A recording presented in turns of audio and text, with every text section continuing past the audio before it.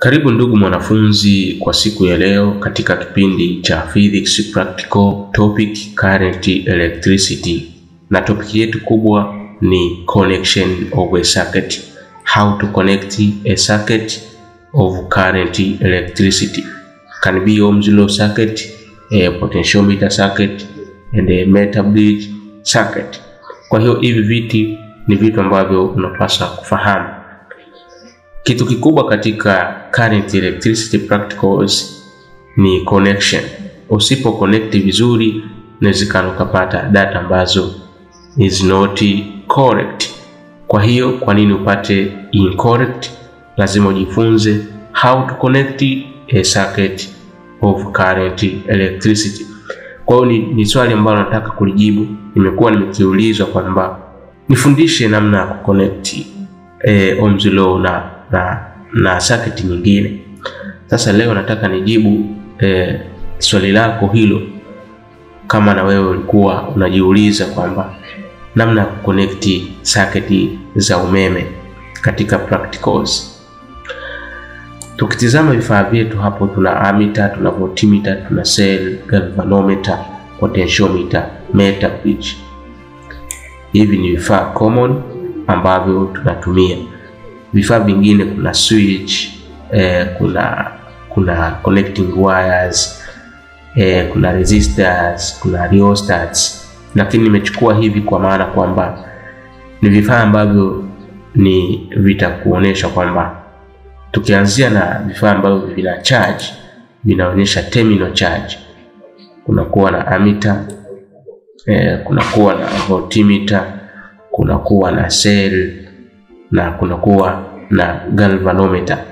Vifaa vingine kama switch, kama resistance, e.box, kama standard resistor, kama connecting wire, kama resistance wire, resistivity wire, zile za constantan, nichrome. Hizo hazina charge, ni conductor kama conductor nyingine. Lakini tukija katika connection, vitu ambavyo tunavizingatia sana ni kati ya cell au battery na ammeter, voltmeter na galvanometer, kwa sababu hivi ndio vinavyoonyesha ile charge terminal ya connection katika kifaa husika. Kwa hiyo tutazingatia vitu hivyo kwamba namna connect ammeter, voltmeter ni kitu gani uweze kuzingatia, na ni kitu gani kinakupelekea kwamba ujue kwamba hapa niko sahihi na hapa siko sahihi katika connection yangu. Sasa moja kwa moja tuende katika kutizama kwanza kwa kutumia ammeter na voltmeter. Lakini connection zote zinatokea katika cell, katika battery. Kwa hiyo tukipanga vyovyote tutakavyopanga, kwa maana zingine unazitoa katika procedure, lakini nataka nikufundishe namna ya kuconnect ammeter na voltmeter na cell holder. Ukishaweza kuconnect hivyo, unaweza kuconnect circuit yoyote kwa swali lolote. Tukianza na ammeter hapa. Na ammeter yetu hapa ambayo yenyewe ina symbol ya A.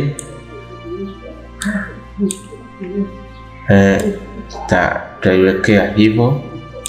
Yenyewe inakuwa na terminal mbili. Inakuwa na red, kuna kuwa na red terminal hapa, lakini kuna kuwa na black terminal ambayo ni black. Lakini pia tukiweka voltmeter hapa, tukiweka voltmeter hapo, nayo sasa inakuwa na terminal mbili. Kwanza, ukiwa kwa mkono wako wa kulia, inakuwa ni red, lakini pia ukitizama ukienda katika mkono wa kushoto kuna kuwa na black terminal. Lakini vile vile tukija katika cell holder, kuna cell holder. Cell holder ni kuonesha kwamba inakuwa inakuwa ni kama box ambayo inaenda kuwekwa battery, lakini sehemu moja inakuwa na spring, sehemu moja inakuwa na spring, lakini sehemu nyingine inakuwa haina spring, inakuwa na kibati kama hicho. Sasa sehemu yenye spring tunasema huwa ni negative, na sehemu yenye ambayo haina spring huwa tunasema ni positive. Na ukitizama ile sehemu ambayo ina nafasi kubwa katika battery huwa ni negative, na sehemu ambayo nasema inakuwa juu, ukisimamisha ile battery sehemu ya juu inakuwa ni positive. Sasa utawezaje kuconnect vifaa vyote viwili, na ni kitu gani utakachozingatia? Nikiondoa hapa cell holder nikaenda kuipanga katika sasa kuweza kuonesha namna ya kuconnect. Kumbuka hii alama ya sign, kuna red, kuna black. Kwa hiyo black terminal tunasema ni positive. This is positive terminal and this is negative terminal. This is negative terminal, na hii katika voltmeter inakuwa ni positive. Sasa katika connection yako inabidi kwanza upange vile vifaa, na hapa katikati usipaangalie sana kati ya huyu na huyu, kwa maana usitizame hapa katikati, usipatizame sana hapa hivi, usitizame hapa katikati katika terminal hizi mbili, usitizame hapa.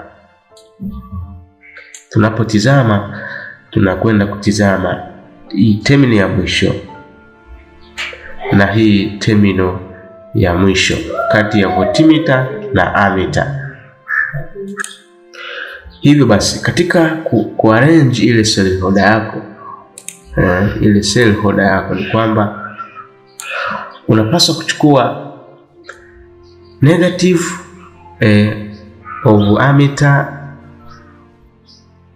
and negative of voltmeter to be the same in direction of a cell holder, kwa maana positive with positive, negative with negative.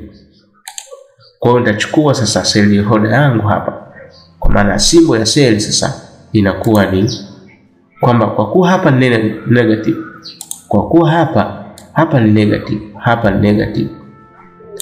Kwa hiyo na cell yangu huku kutaanza negative, upande huku kutaanza negative. Tunasema ule mstari mkubwa ni positive. Kwa hiyo unatizama negative imekuja hapa. Kama ni battery mbili, na hii itakuwa ni negative na inayofuata itakuwa ni positive. Kwa hiyo nikitizama waya utakaotoka hapa, kwamba ile waya utakaotoka hapa, kwamba this is negative, will go to connect at negative terminal. Lakini nikirudi upande wa pili wa positive, hapa kuna positive terminal, hapa kuna positive terminal. Lakini vile vile waya utakaotoka hapa, waya ambao utatoka katika positive, vile vile utaenda kuconnect katika positive terminal. Hiyo ndo namna ya kuconnect kuhusu ammeter na voltmeter. Hata kama hapa kuna vifaa vingine, labda resistance, labda switch hapa ipo, lakini positive, the wire will go to positive terminal and the negative will go to terminal of negative. Kwa hiyo hii ndio namna ya connect vifaa vyako kati ya ammeter na voltmeter na cell holder. Kwa hiyo katika ohms law, hiyo ndio njia ya kufanya connection kati ya voltmeter na ammeter. Nadhani hapo umenipata vizuri katika ohms law. Positive with positive. Na ukisha connect hivyo, maana yake kwamba readings zako ukienda kutest circuit yako itasoma ile positive direction, kama ule mshale utakuwa unasoma positive deflection. Lakini ukitaka kubadilisha kuwa wrong connection, kwa maana negative wawe hapa, kwa maana betri yako sasa iwe hivi, kwa maana iwe positive negative, positive negative, kwa maana negative itaenda kwenye positive na positive itaenda kwenye negative. Hapo utakuwa in wrong connection na deflection yako itakuwa inaenda hivi, inaenda kinyume badala ya kwenda kisawasawa. Hiyo ndio namna ya kufanya connection katika ohms law kutumia ammeter na voltmeter. Au kama sio ohms law, ukishakutana na ammeter na voltmeter lazima uipange kulingana na mpangilio mzuri niliokuonesha ili uweze kupata connection sahihi. Tukija katika meta bridge. Meta bridge ni tofauti na ohms law. Meta bridge ni tofauti na ohms law. Meta bridge inakuwa na galvanometer. Meta bridge inakuwa na galvanometer. Galvanometer hii hapo nayo inakuwa na positive terminal na negative terminal, kwa maana hapa inakuwa na red terminal lakini huku inakuwa na black terminal. Sasa ili tuweze kuiconnect baada ya kujua zile hand gap left and right, kitu kikubwa katika meta bridge ni kwamba inabidi interchange positive of a cell should be in negative of galvanometer. Kikubwa tukiweka deflection inabidi iwe katika meta bridge. This is ruler. Ukiweka joki yako hapa, deflection maana hapa ni katikati, huku ni right, huku ni left. Unaona? Sasa ukitaka deflection iende vizuri inabidi tuwe negative with positive and positive with negative. Kwa tukiweka joki hapa, deflection iende kushoto katika galvanometer hii hapa. Na tukiweka joki yetu hapa upande wa kushoto, deflection iweze kuwa iende kuweza kwenda katika right direction. Kwa hiyo utawezaje kuzipeleka hivi? Lazima utengeneze connection nzuri kati ya galvanometer na cell yako. Kwa hiyo twende nikuoneshe namna ya kuiweka cell yako. Sasa upande wa spring utakaa katika positive na upande ambao hauna spring utakuwa katika negative. Kwa hiyo utaipanga, this is negative, tizama hapo, this is negative terminal, this is positive terminal.